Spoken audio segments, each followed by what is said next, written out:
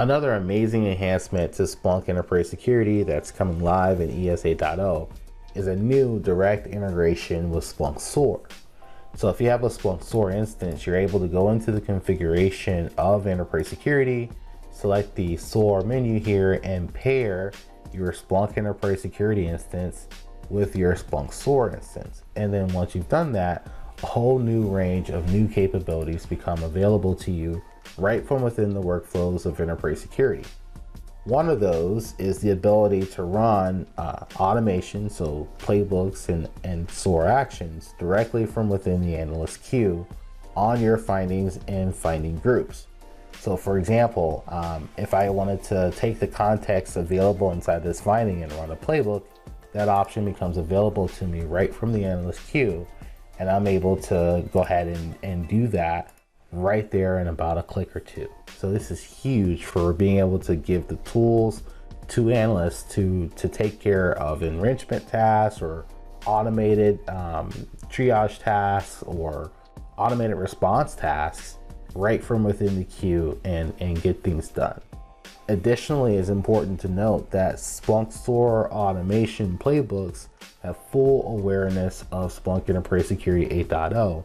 So they have the ability to manipulate findings and investigations right from within ES, a hugely powerful feature.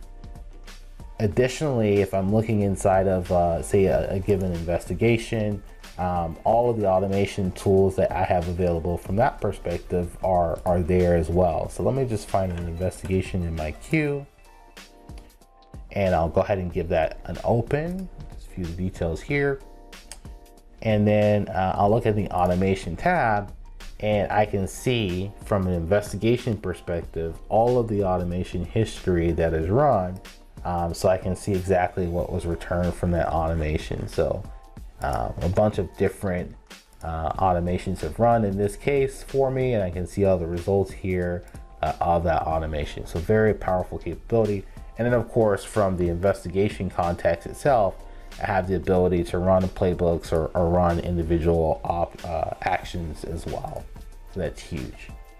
Now, one other integration and capability that's hugely powerful is the ability to automatically run automation without the analyst kicking it off from within a finding or an investigation. And the way to do that is actually with something, a new capability we've come up with called automation rules.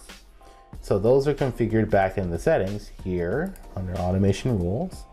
And what you can do is create an automation rule, which essentially marries a playbook with a detection or multiple detections, right? So you see in this case, we have a detection for malicious PowerShell process, and then we have a playbook for encoded PowerShell analysis that will automatically run when that detection fires.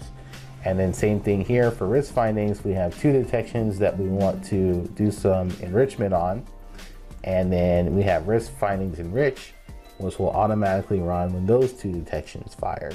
So very, very, very powerful capabilities for integrating Splunk SOAR automation directly into your investigation, triage, and response process within Splunk Enterprise Security.